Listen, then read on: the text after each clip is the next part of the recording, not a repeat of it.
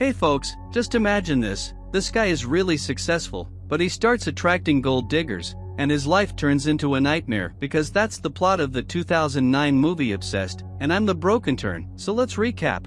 A happy family just bought a big house, and we see the husband walking around the house realizing it's their dream home. So, it seemed like it couldn't get better. But when they get to the master suite, there are mirrors on the ceiling. They decide to let the young one sleep in the living room while they redo the bedroom. Derek is a highly successful guy, and while Sharon stays home to oversee the move, he's off to work in his yellow Camaro. But this day would change everything because he's in the elevator, and when everyone gets out on their floor, it keeps going. There's a blonde lady who also stays on because she's the new temporary secretary filling in for a sick employee. They strike up a conversation, and before he goes in, he warns her to be careful with the boss because he's handsome but demanding, but she doesn't realize he's Derek Charles. He enters the office, and everyone seems to like him. Lisa appears, notices he's Derek himself, and she's impressed. However, his personal assistant, Patrick, mentions he's married.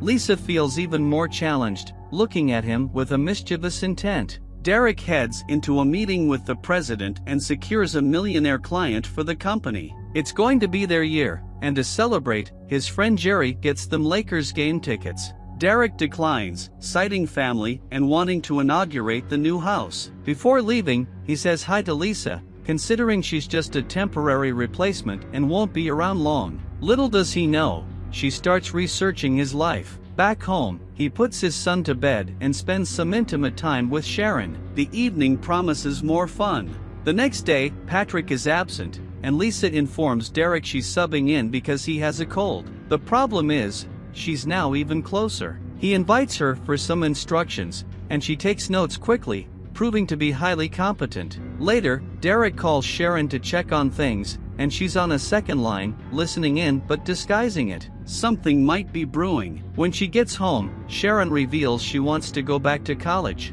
Before they got married, she used to be his personal assistant at the company. She makes it clear she doesn't want any female secretaries around, or he'd have issues, essentially saying she's fine but others aren't. And just when you think it can't get worse, the next day, she decides to visit the company with their child to meet everyone. The moment Lisa appears, Sharon realizes she's no ordinary person. Lisa starts talking about how good-looking the child is, just like his father. Sharon gets angry, thinking Lisa should be fired ASAP. Later, when they go to show the child to the employees, Lisa takes the opportunity to snoop around his desk, trying to find out more about his interests. We know that a woman has 1,001 ways to mess up a man's life, because the next day there would be the company's Christmas party, and there was always a lot of drinking. When he arrives, Lisa is still there because another employee fell ill this time. She starts talking to Patrick because he enjoys gossiping. During lunchtime, everyone goes downstairs, but Lisa is still there eating alone, crying. Derek asks her why she's like this, and she explains that her boyfriend cheated on her with her best friend. He tells her that cheating is just something people put in each other's heads, trying to cheer her up. At the same moment, Jerry appears and warns Derek to be careful because women like her are after rich and successful men. However, Derek wants to pretend he doesn't know anything. Back in the office, Lisa left a CD of his favorite band on his desk, trying to create a connection. The night would be the big party, and he gets ready. Sharon tells him not to drink too much because their child was conceived after the last party. Before reaching the party, he stops at a restaurant to have a burger, and coincidentally, Lisa passes by. It's all fate, and they start talking. Later, they head to the party. But that's when everything starts going wrong. People start drinking and dancing, but Derek has no ill intentions. When he goes to the bathroom to leave, she follows him and tries everything to get closer to him. To make matters worse, another employee enters, and they have to be quiet because explaining the situation would be quite awkward.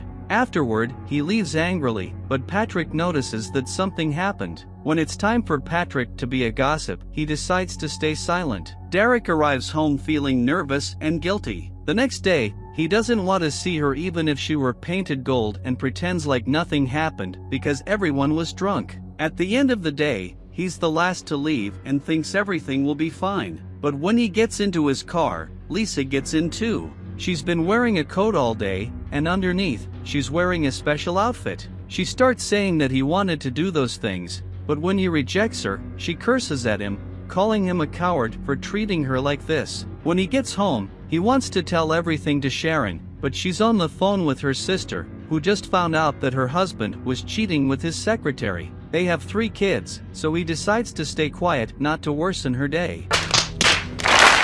Facepalm. He decides to tell Jerry everything, and Jerry suggests reporting it to HR because Derek has a history of being a ladies' man and even married his last personal secretary. This could bring a scandal to the company. But when he goes to HR, the guy tells him that Lisa resigned due to poor performance. He starts feeling relieved, thinking his life is getting back on track, and continues living as if he owes nothing to anyone. However, on New Year's Eve, he receives an email with several photos of Lisa, saying that now they could be together. He quickly deletes everything before Sharon sees, and I don't understand how a wealthy and successful man can be so foolish. The logical thing to do would be to confess. The following week, there's a business trip planned, and there's usually a lot of drinking involved since they'll be meeting clients. Sharon tells him to let her know if anything happens. At the hotel, everyone is drinking, and the waiter brings a drink from a woman. Derek doesn't understand, and suddenly, Lisa appears, saying they can now have their moment because she's no longer with the company. He tells her he doesn't want anything to do with her, but she puts something in his drink. Things start going downhill from there.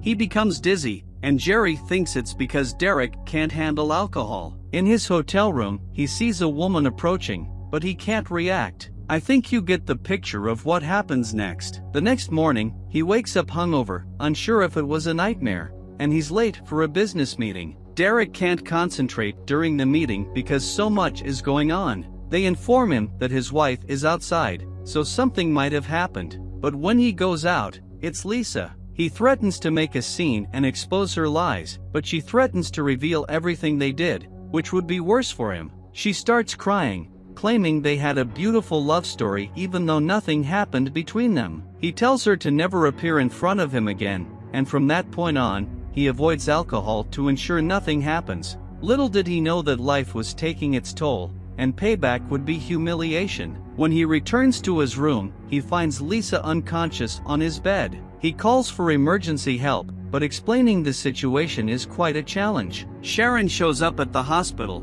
and at the same time, Detective Monica wants to take his statement. And if you don't want to fall for the same trap he did, leave a like and subscribe, because in this life, we're only certain of 2 things, death and humiliation. So, let's keep going. Derek tells what happened, or rather what didn't happen, but Sharon doesn't want to believe him, especially considering his history. Even the detective isn't entirely convinced and suggests that telling the truth would be better. Lisa wakes up and provides Derek's name and phone number, showing that she had information about him. However, she had obtained that information while working in the office. When they get home, Sharon is furious and doesn't want to hear anything. She tells him to leave her house, which does seem unreasonable. The next day, Monica talks to Lisa, who claims to be feeling better. She mentions that Derek sent her flowers with a card saying they would be together forever. Monica starts sensing something is off. The situation starts affecting all aspects of Derek's life. The company could lose many clients if this becomes public.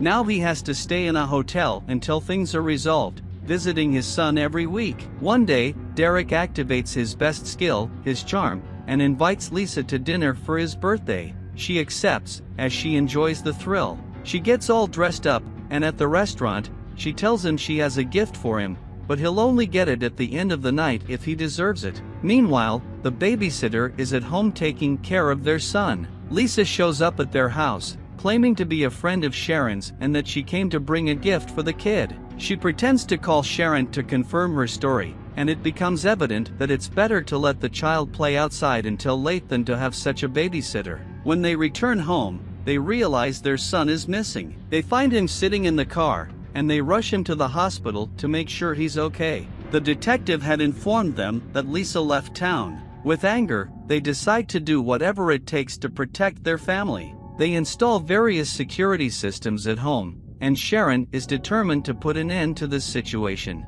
Given the choice between Lisa and Sharon, many would side with Sharon. Lisa is manipulative and malicious. Days go by, and they can't find peace until she's caught. The following week, it's Sharon's parents' wedding anniversary. Sharon would go ahead, and Derek would join after work. However, Lisa calls Patrick and asks him to spill the gossip. Here, we see that the real villain of the movie is Patrick, because he spills everything and realizes he made a mistake. Lisa waits for Sharon to leave the house, then sneaks in to prepare the drugged soda and peanuts for Derek's arrival. What she didn't anticipate was Sharon coming back because she forgot to activate the alarm. And here begins the climax of the movie. Sharon is filled with determination, and Derek calls to check if everything is okay. Sharon cryptically tells him she's dealing with a problem, so he senses that something is wrong and rushes back home. The two women engage in a frantic fight, but Sharon manages to push her off the balcony, and a chandelier falls on her. By the time others arrive, Sharon has put an end to the ordeal. Detective Monica understands what happened, and now everyone is sure that Derek wasn't lying. Lisa was indeed unstable. And that concludes the movie Obsessed. To avoid attracting any bad luck into your lives, be sure to leave a like and subscribe. Take care, and I'm signing off. Thank you, everyone, and goodbye. I walk a lonely road, the only one that I have ever known. Don't know where it goes, but it's home to me, and I